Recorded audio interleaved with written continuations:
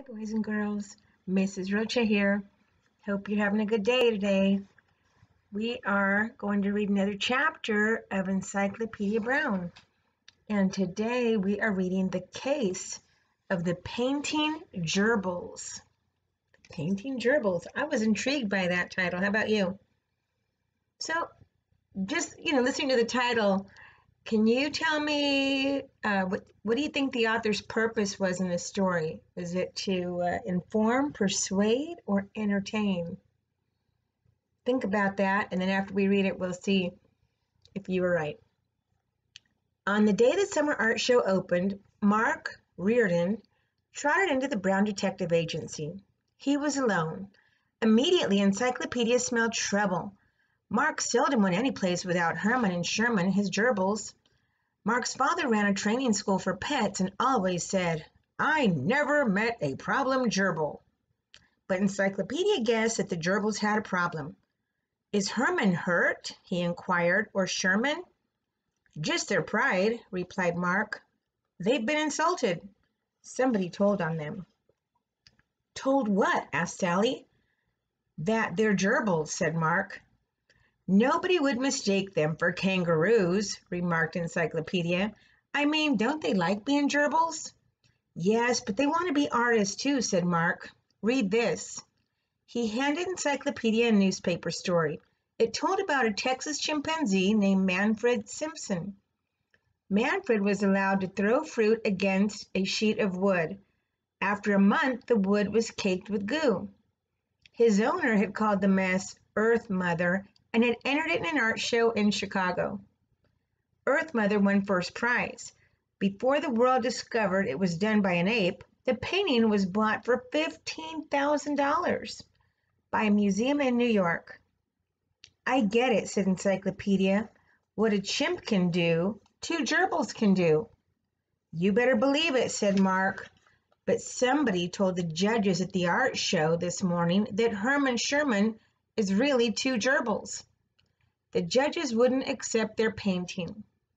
"Who told?" asked Sally. "I'm sure it was either Farnsworth Grant or Jerry Tilson or Scott Wells," said Mark. "They were the only ones beside me and my folks who knew what Herman and Sherman can do." Mark laid 25 cents on the gas can by Encyclopedia. "I want to hire you to find out which one is the dirty snitch," he said. "All three are my pals, or were. 2 days ago they played over at my house. One of them must have stolen a peek at Herman and Sherman's painting. The detectives went with Mark to his house. Encyclopedia wanted to look at the gerbils' workshop.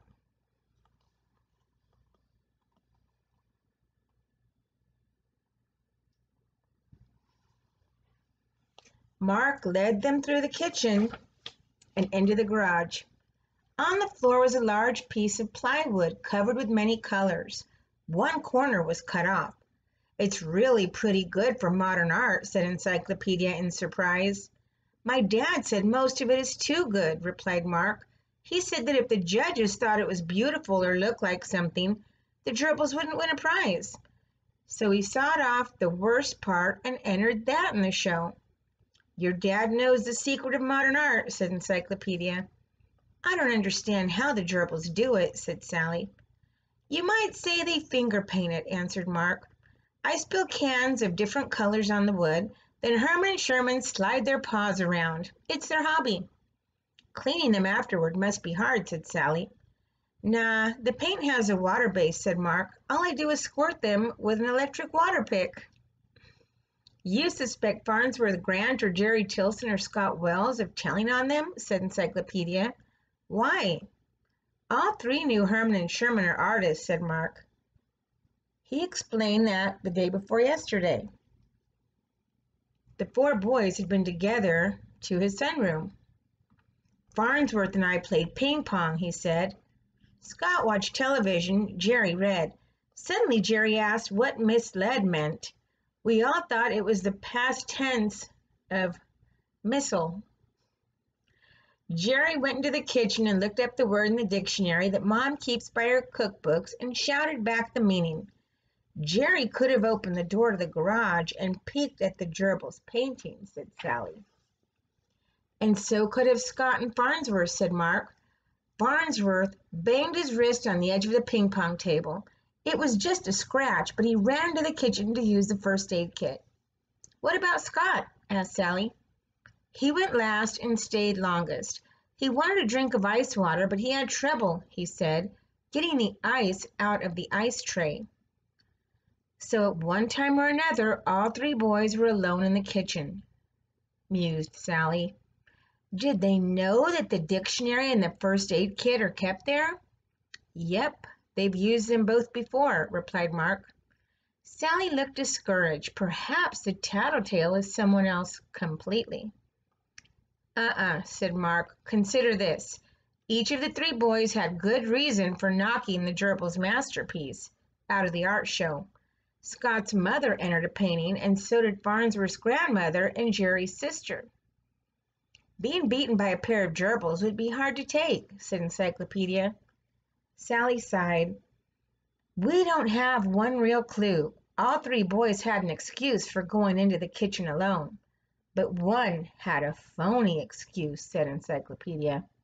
Sally gasped. Have you proof? The proof, said Encyclopedia, is still in the kitchen. What was the proof? What was the proof?